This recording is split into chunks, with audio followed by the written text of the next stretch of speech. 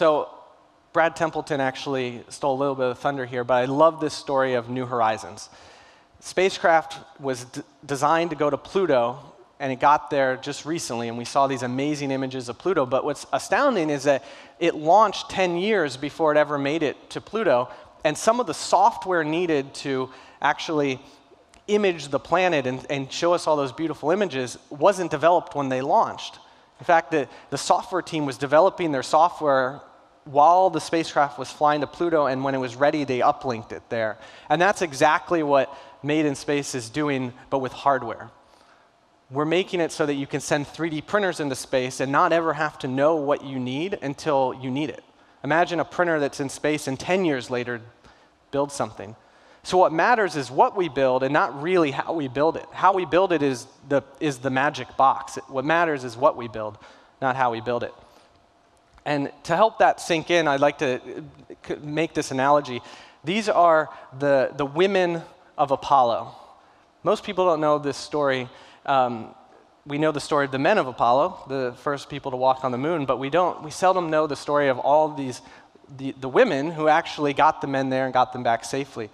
The women of Apollo in the 50s and 60s working at JPL had the profession of being a computer.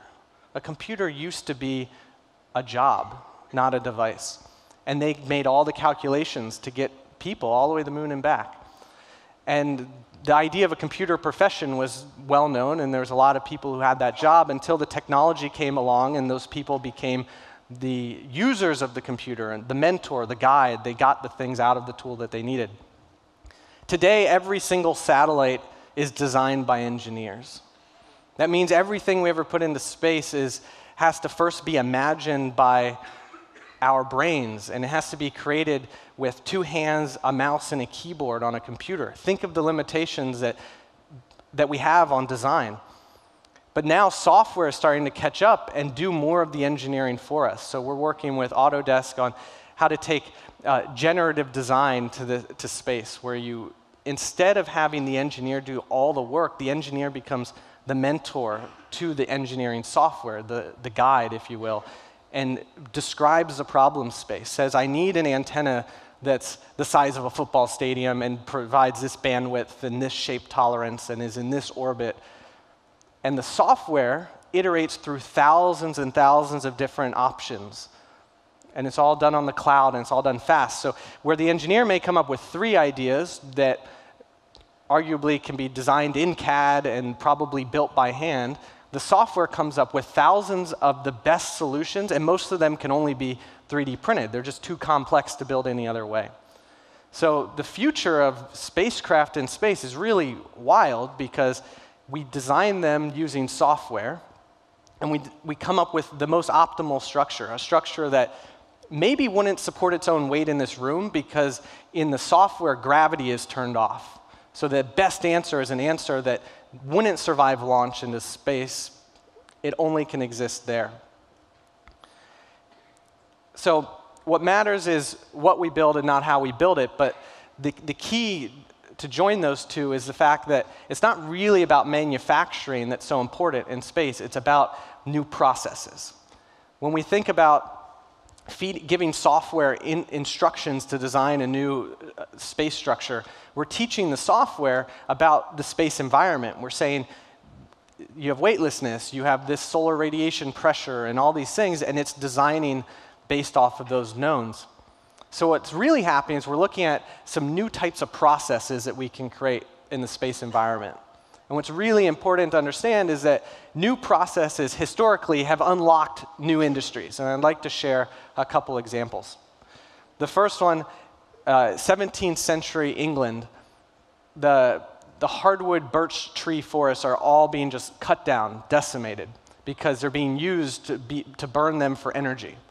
And England knows that they're running out of this hardwood forest, right? And they know it's a problem and that they have to solve it. They also know that in these deep water-filled mines at the bottom is coal. However, there's no way to extract the water out of the mines to get the coal until a gentleman named Abraham Darby comes along and invents a new process called the coke oven. And the coke oven allows for the extreme temperatures to create steel The steel is used to build pumps. The pumps get the water out of the mines. And now England has access to an abundant source of coal to drive their industry forward. So now with the coke ovens and coal, more steel is created, and that leads to the machine age, or what we know as the first industrial revolution. So think about that. One new process is invented, and we have the entire industrial revolution. All of the technology we depend on today starts building upon that one set of process. Another example, what do these three pictures have in common? I'm sure all of you know it. Okay, right, I'm hearing it now. It's all aluminum, right?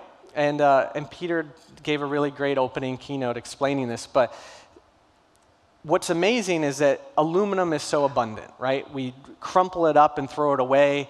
It's strong enough to make a laptop out of. It's high grade enough that we can build our space shuttles with it. And aluminum wasn't always that abundant and that affordable and that readily available, right? We know that it used to be something only that kings had the luxury to use. So what happened was a new process was born. Charles Hall, he's age 23.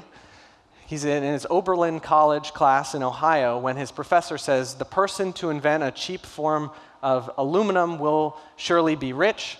Charles goes home, his sister's a chemist, and the two of them figure out a way to use electrolysis to extract aluminum from fluoride salts.